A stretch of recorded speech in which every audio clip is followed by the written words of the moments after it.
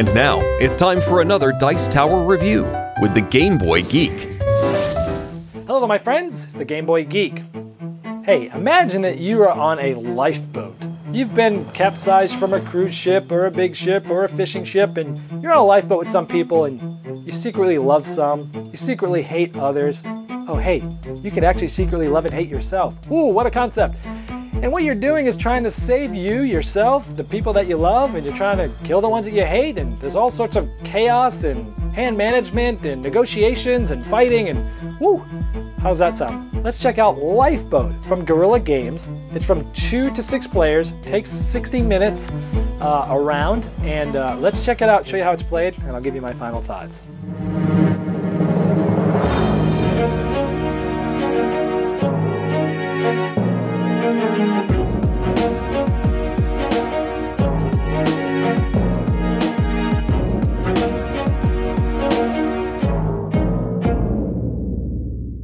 To start the game, each person is given one of these characters to start the game with. It's randomly given to you, and you basically flip it up and show everybody who you are. There's 6 characters.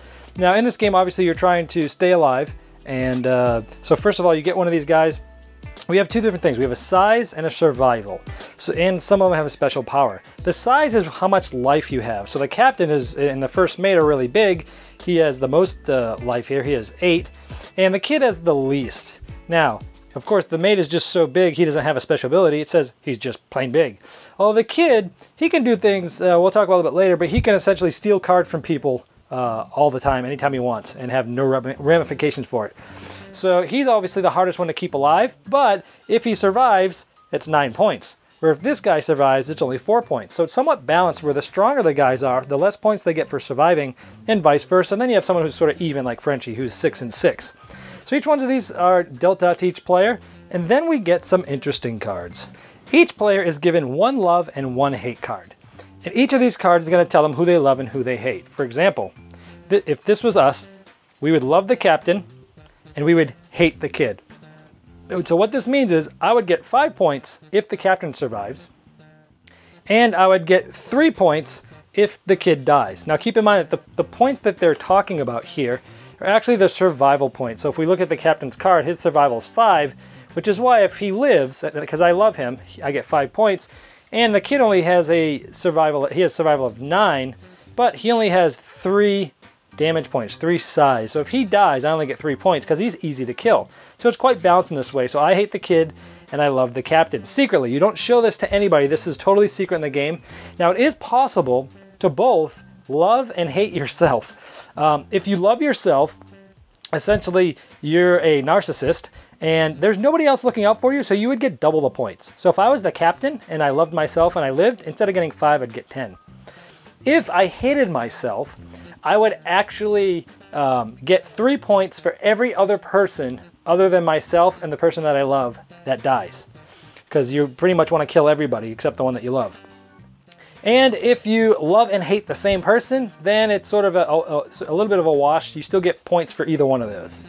Okay, at the start of the game, everyone's given one of these provision cards, and it's set up in a sort of specific way from the start game. So you have provisions on the front, navigation on the back. This is the front of the boat. This is the back of the boat. The game is played, each round is played in 3 phases. So first we have the quartermaster phase.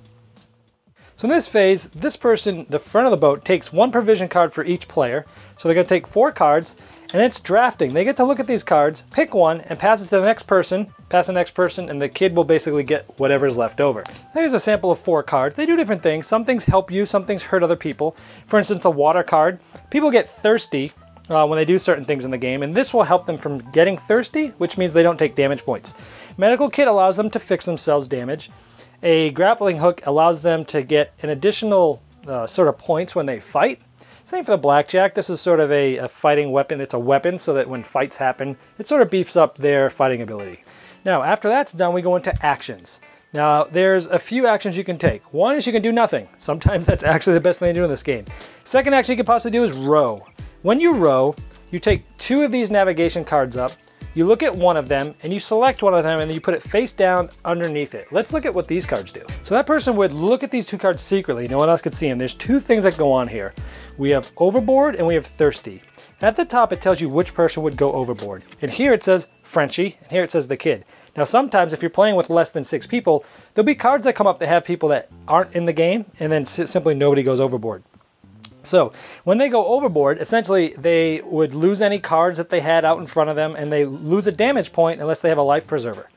So this hurts people. So you only want to throw people overboard that you either don't care if they live or die, or if they're really the person you hate. Now, one of these has a bird icon. If this ends up being the one selected at the end of the round, a bird icon comes out. When 4 of these birds come out, the game ends. Thirsty. This tells sometimes specific people, like the captain, the first mate, and the kid. Everyone except Lady Lauren, so sometimes different people get thirsty.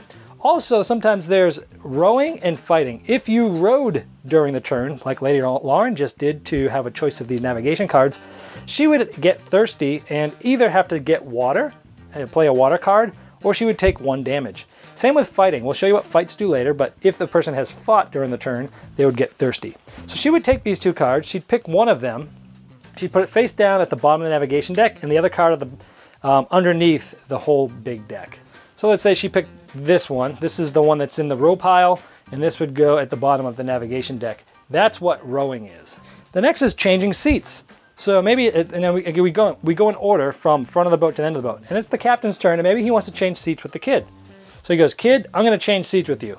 Now the kid can either let that happen, and the captain has now taken the seat, or if he doesn't want it to happen, he can yell fight.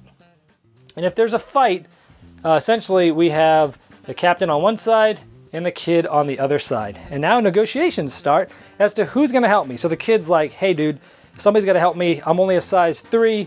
This guy's a size 7. He's going to crush me. I need somebody's help. Hey Frenchie, can you help me? And Frenchie might be like, he might not care about the kid and say, well, what do you got for me? And the kid could say, well, I've got some good cards here that might stop you from getting thirsty. I might have some weapons could give you. You know, they just negotiate. How about, hey, later on I'll help you out. It's all up for negotiation. Now, no cards can change hands during a fight. It all happens afterwards. Oh, and by the way, nothing is binding. You can agree to a deal and later on double cross your buddy. So the kid's like, hey, Frenchie, help me. Now, if you hate the kid, hey, Frenchie might jump on the captain's side or not help him at all. But Lady Laura might be the one that loves the kid, so she might help him out.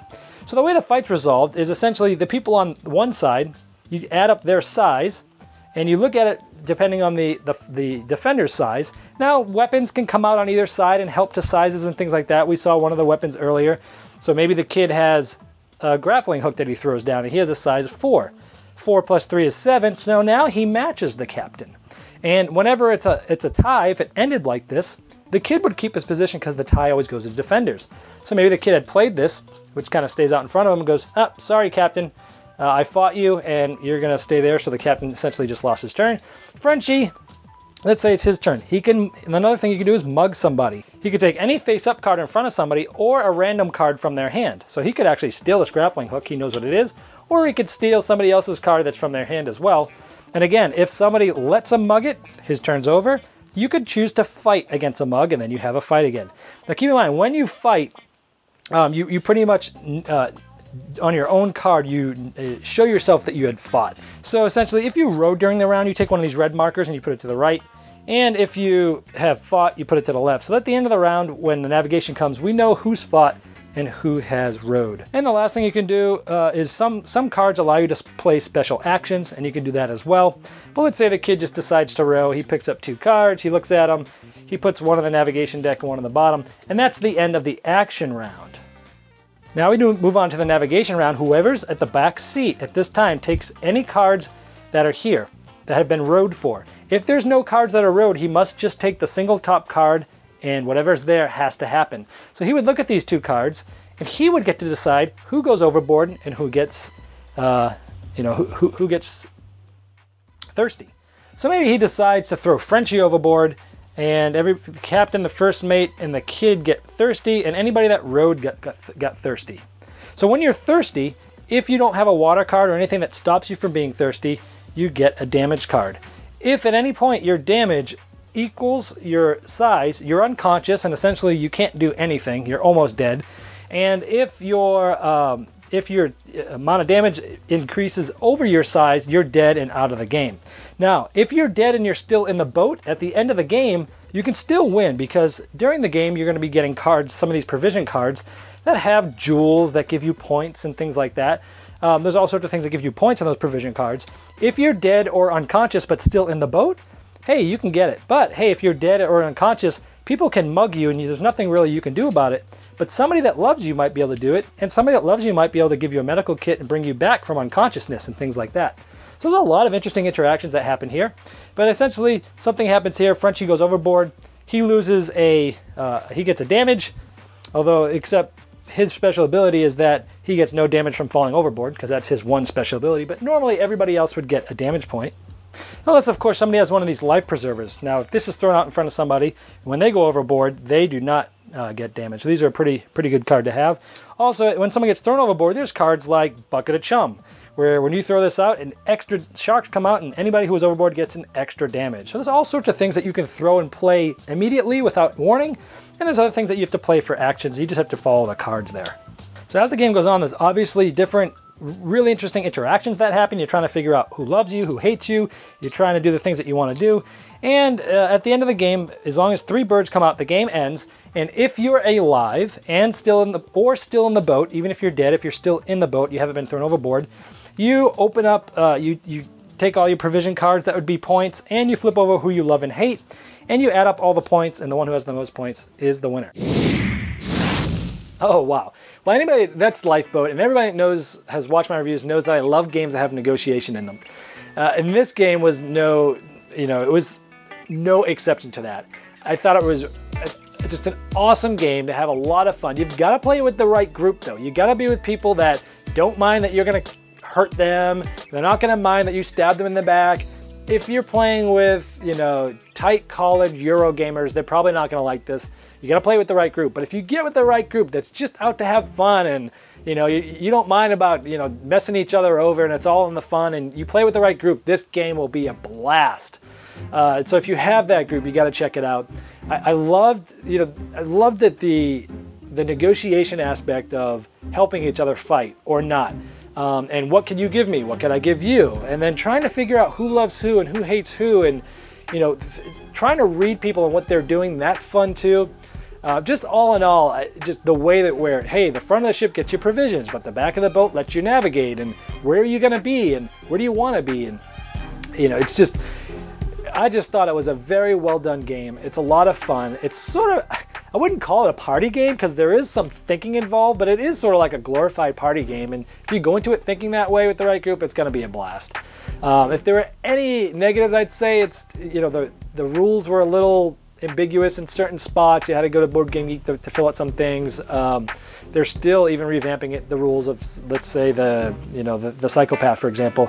So that would have been there. I wish the production of the cards and the artwork, the artwork of the people are good, but the cards, the overboard cards, the navigation cards, they could have been, there could have been some better artwork on there. So production quality wasn't the best, but it is a smaller publisher, so you can't expect them to have Days of Wonder quality. But it's a fun game. It doesn't stop me from playing it. It's a little quirky in that artwork, but that's kind of what, appeals to this, is it is sort of a quirky, different game. So it won't make me not play it because it's there, but if I had one thing to complain, I would just wish the production value was better, that the artwork was better. But other than that, hey, great game. It's not going to stop me from playing it. If you like party type games, if you like negotiations, if you like stabbing your buddies in the back, you got to check out Lifeboat. Thanks so much for watching the Dice Tower videos. Find more great videos and reviews, as well as our top-rated audio podcast at Dicetower.com. You can also find other great shows at Dicetowernetwork.com. I'm Eric Summerer, and you've been watching The Dice Tower. The Dice Tower is sponsored by Cool Stuff Inc., where you can find great games for great prices. Cool stuff in stock. Check them out at CoolStuffInc.com.